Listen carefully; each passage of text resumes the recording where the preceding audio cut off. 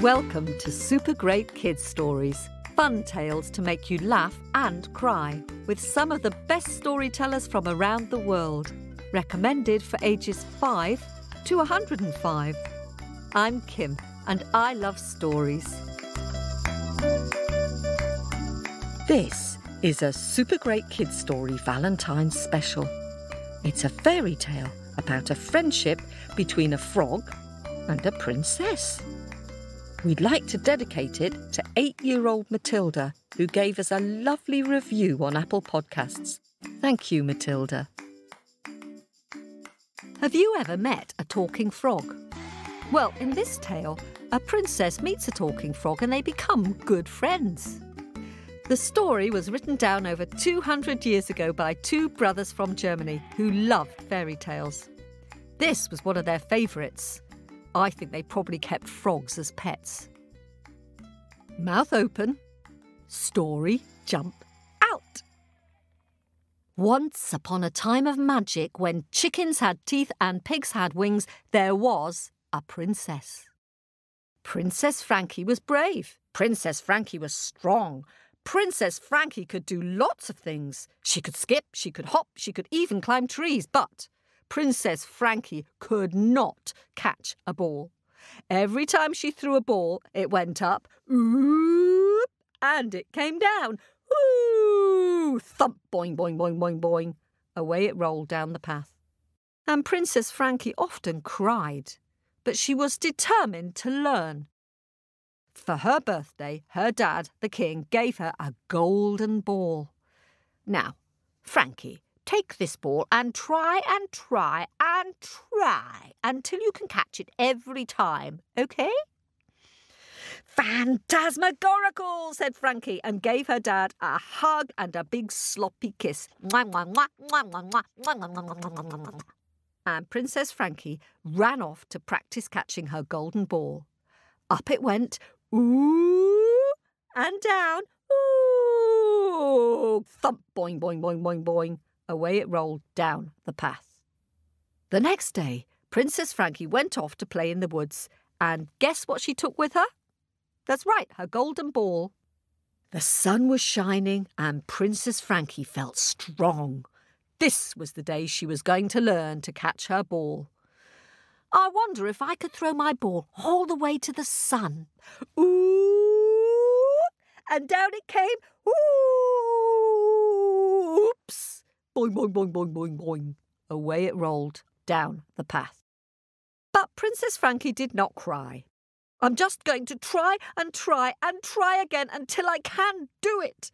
And she ran along the path, picked up her ball and threw it so high into the sky that it disappeared. Suddenly, she saw it coming down towards her like a supersonic comet. Ooh! Quickly, she put out her cupped hands like her dad had taught her, but at the very last minute, she got a bit scared and whoops!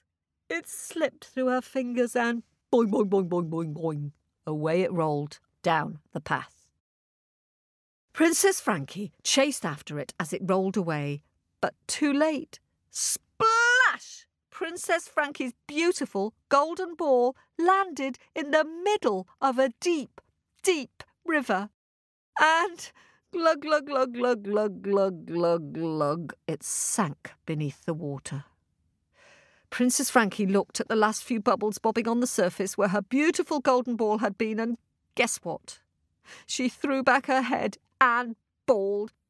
"Excuse me, dear, why all the tears?" Princess Frankie looked up. Princess Frankie looked down. Princess Frankie looked all around, but all she could see was a slimy green frog sitting next to her. She stared at the frog and pulled a face. "Was that you?" "Yep, I'm getting wet and I wondered why you were crying." "I've lost my golden ball. It rolled into the river and I can't swim, and now I can never see my beautiful golden ball again, and I'll never ever learn to catch a ball, and oh, my dad's going to be so..." "Please stop crying. It hurts me ears and it makes you look a bit ugly." "Well, that's a bit cheeky coming from a frog," said Princess Frankie. My mum always says that every frog is a prince in the eyes of his mother. Well, you don't look much like a prince to me, said Princess Frankie. The frog just looked sad. Well, I reckon I could find your ball for you. But what could you give me in return? I could give you my hamster, or my unicorn pyjamas, or my book of awesome animals, or...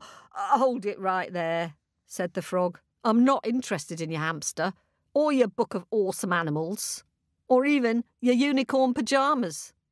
Oh, please, please, please, Mr. Frog, I'll give you anything. Just find my golden ball. Anything? Asked the frog. Yes, anything, said Princess Frankie. Right, then I'll tell you what I'd like. It's hard to make a friend when you're a slimy, muddy frog, and I'd like to be your friend and come to your house for tea and a sleepover. If you let me do that, said the frog, then I'll find your golden ball. Is that all? Of course you can come for tea and a sleepover. No probs, said Princess Frankie, rather pleased that Froggy didn't want her unicorn pyjamas. So the little frog hopped off the rock and swam down, down, down to the bottom of the river. Glub, glub, glub, glub, glub, glub, glub, glub. Princess Frankie waited 1 minute. She waited 2 minutes. She waited 3 minutes, and after what seemed like a very long time, up popped Froggy on the side of the bank, and guess what he was clutching? The golden ball! Yee-haw! She took it from him, rubbed the slime off on her shorts, and ran skippity-hop, skippity-hop, skippity-hop back towards the palace. Oi, wait for me, croaked the little frog. A bit hurt that Princess Frankie didn't even say thank you. But Frankie had forgotten all about the frog by now. She was running faster than the wind itself, clutching her precious golden ball. 1 week later came the sound of gloopy feet slopping up the palace steps.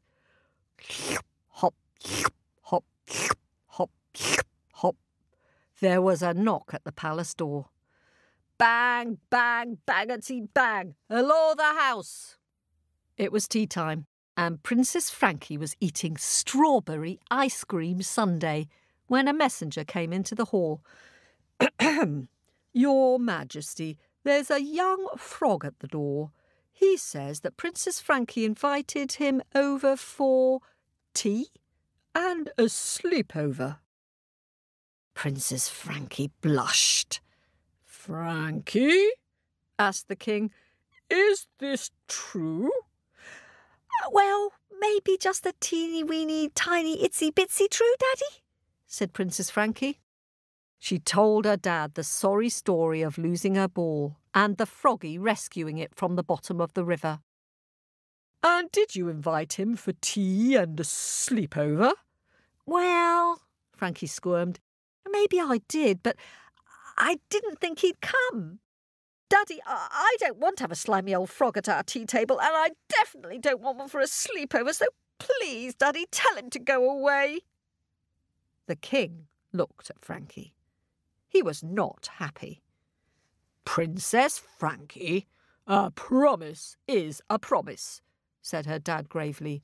You must invite this little froggy who got your ball back to come and have tea with us.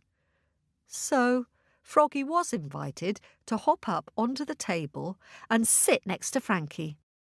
He had a piece of slimy pondweed sticking out of his ear, and he smelt of river mud.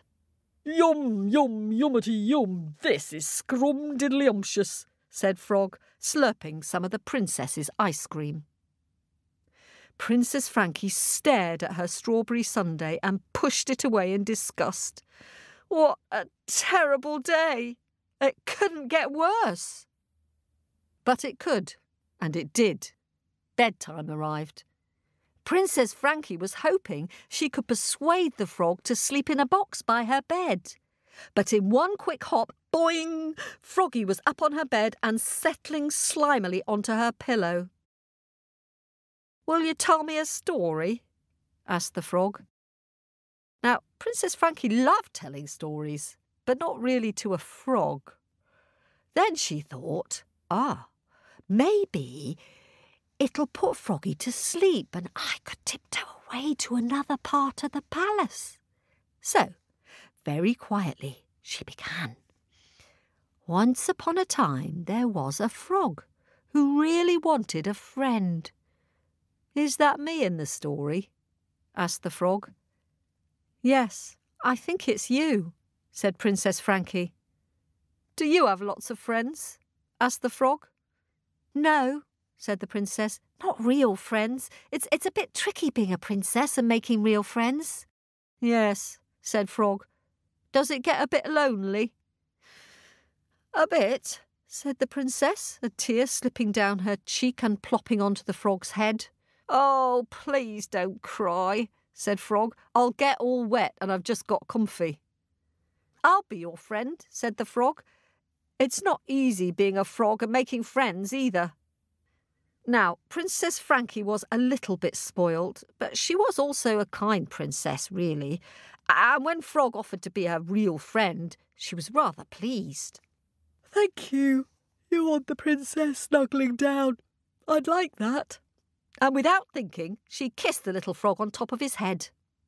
Suddenly, there was a deafening crack and a blinding flash. Kaboom! The princess covered her eyes, covered her ears, and when she opened them, the frog had disappeared. Standing in her bedroom was a skinny boy with a big smile. Oh, wow, said Prince Freddie. You kissed me and broke the spell. That's pretty cool. I did what? Asked Princess Frankie, by now very wide awake. Oh, I was rude to a grumpy witch, explained Prince Freddie, and she turned me into a frog. But you've broken the spell by kissing me, and now I don't have to be a lonely frog anymore. How can I thank you enough? Well, you could start by teaching me to catch a ball, laughed Princess Frankie.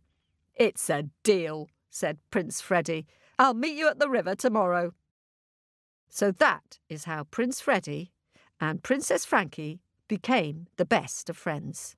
And that is why Princess Frankie thinks very carefully before making a promise, and why Prince Freddie is always very polite when talking to witches. And Princess Frankie and Prince Freddie spent many happy days together, throwing and catching balls and swimming in the river. And guess what? They both lived, that's right, happily, ever after. Mouth open, story jump back in.